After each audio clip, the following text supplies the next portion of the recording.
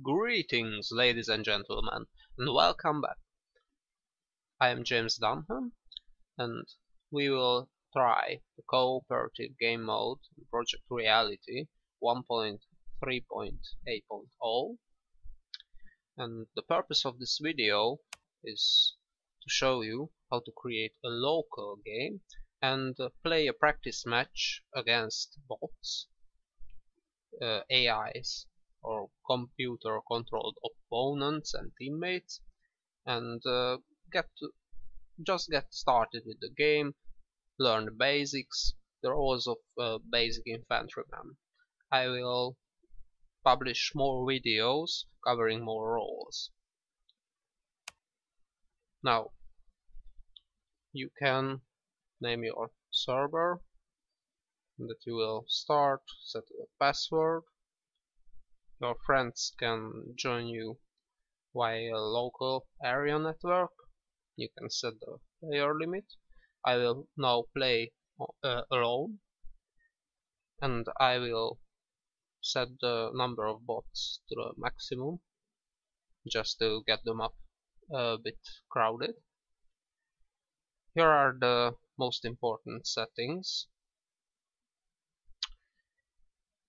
Ticket ratio. Well, the goal of this game mode to reduce the opponent's tickets to 0.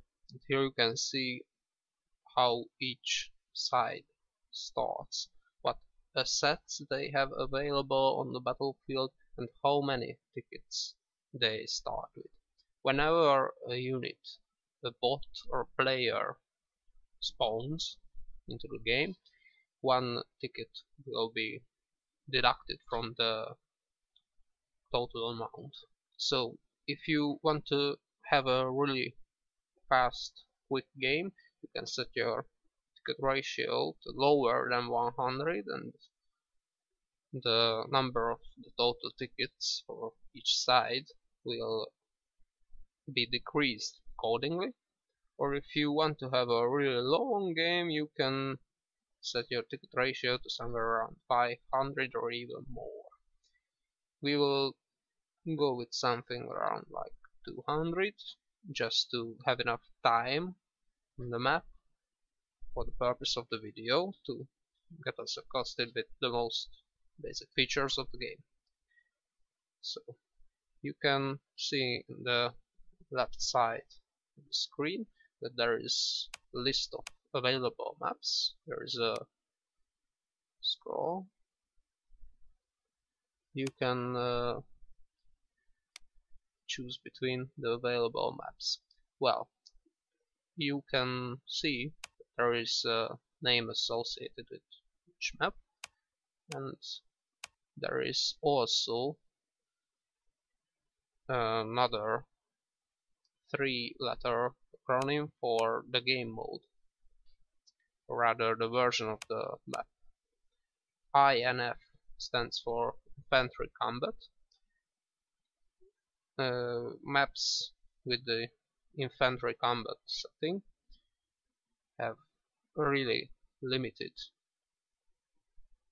vehicles that are available to each side on the map. There is also the STD, the standard setting, and the ALT, the alternate setting. These are very similar, only the capturable waypoints or capture points are placed differently.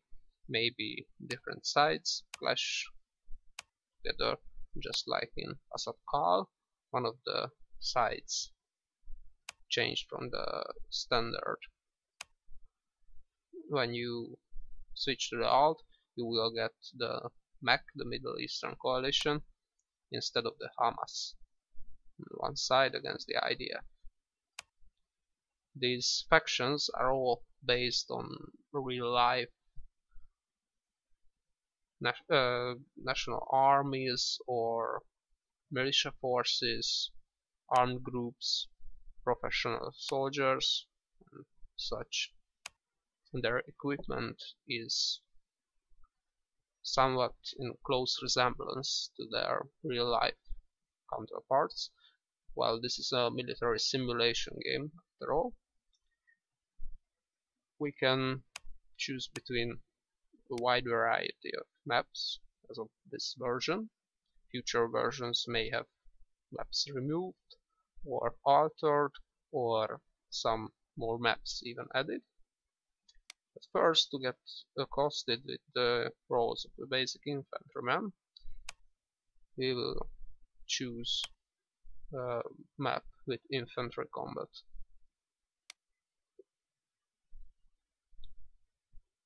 I recommend to everyone that they start off with a relatively small scale map. As you can see, here is a mini map of the map that we have chosen, that is highlighted on the left side of the screen, and you can see here the map's name must be matching. You see the setting of the map, as it is infantry combat. That is an alternative setting, and this is the standard setting. In infantry combat, there are capture points on the map, and you can win by capturing those and reducing the tickets of the ticket number of the opposing side by getting them to ticket bleed, so not letting them control any points on the map.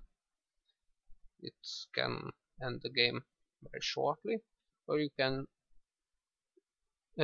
combat for control over these various capture points and bleed out the opposing side that way. Whenever you capture a control point from the opposing side, it also makes them lose tickets from their total. You can find a bit more information on this matter in the forums or any kind of wiki page that you can look up. Well, let us just start with Gaza Beach. After you have chosen a map to play, you can add this to the list of chosen maps, and if you choose to deploy, then you will play these maps in a loop. We can add other maps like this and change the order with the move up or move down the highlighted map keys, and you can remove the highlighted map from the chosen maps with the remove map key button. Well, just click the deploy when you are ready and all the chosen maps that you want to play on are in the correct order in the chosen maps category. We click deploy, and I pause the recording and restart again when the game is loaded, or take the video to 2 parts if it was already over 5 minutes, I feel, and publish them separately.